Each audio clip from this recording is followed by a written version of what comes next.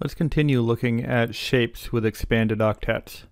Let's take a look at sulfur tetrafluoride, iodine trichloride, and xenon difluoride. All three of these are molecules where the central atom has an expanded octet. Let's begin with SF4.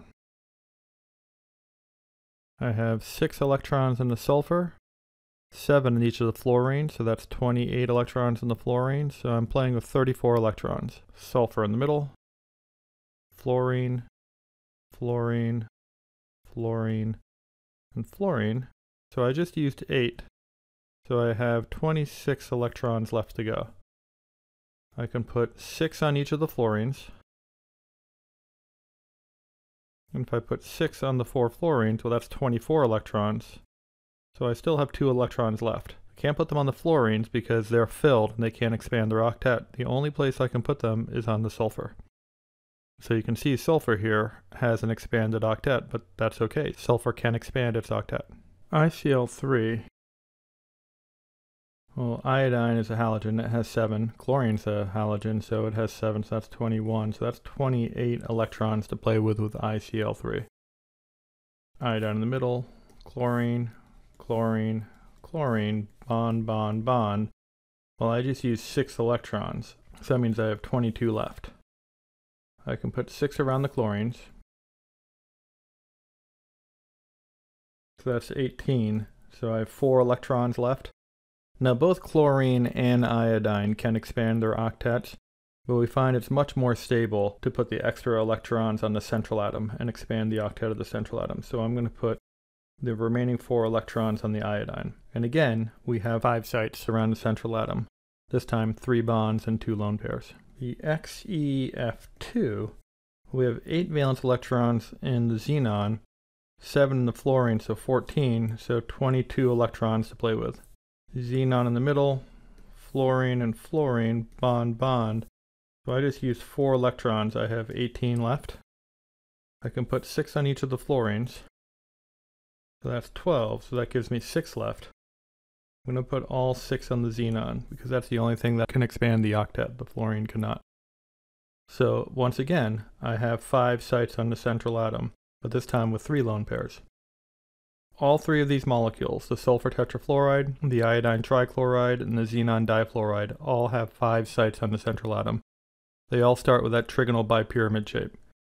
But we alter them by putting 1 lone pair on the SF4, 2 lone pairs on the ICl3, and 3 lone pairs on the XeF2.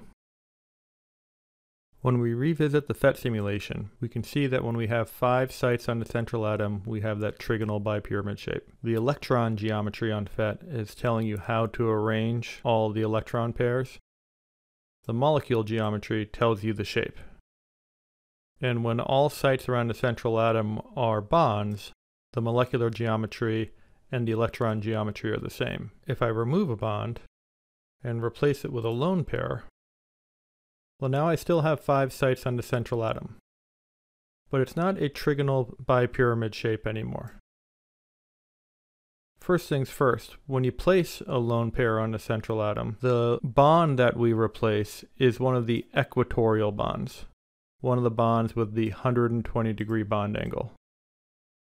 The reason is we know the lone pairs are more repulsive than the bonds. So it's more stable to put the lone pair at a 120-degree bond angle than one of the 90-degree bond angles. With PhET, you can choose to have the lone pairs not be shown and just show the bonds that are resulting. And this gives you an idea of what the shape looks like. This is actually one of my favorite shapes in Vesper. This is called a seesaw shape, because the seesaw can go up and down and up and down. But that is a trigonal bipyramid that has 1 bond replaced with a lone pair. That is your SF4 molecule. Now, what happens to the bond angles? Well, PhET treats a lone pair the same way as it treats the bonds, so it still shows you those 90, 120, and 180-degree bond angles. But we know better. We know that this lone pair is a little bit more repulsive than the bonds. So in reality, these bonds are going to be squeezed together so that these bond angles would be a little bit less than 90 and this bond angle would be a little bit less than 120. And the bond from axial to axial this straight line would actually be a little bit less than 180.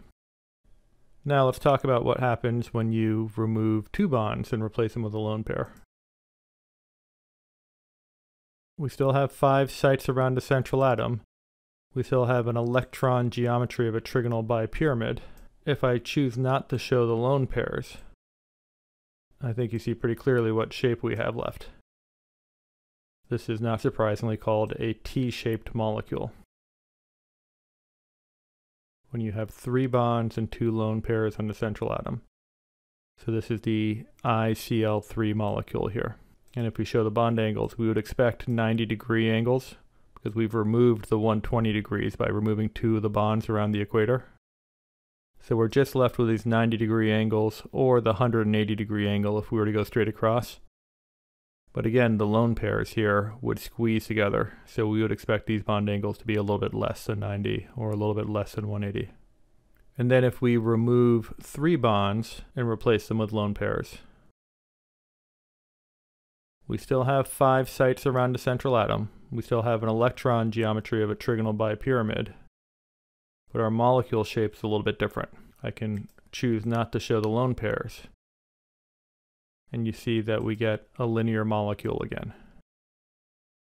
Still 5 sites around the central atom, but when you put 3 lone pairs on, they all go around the equator, and that just leaves your axial bonds and your 180-degree bond angle.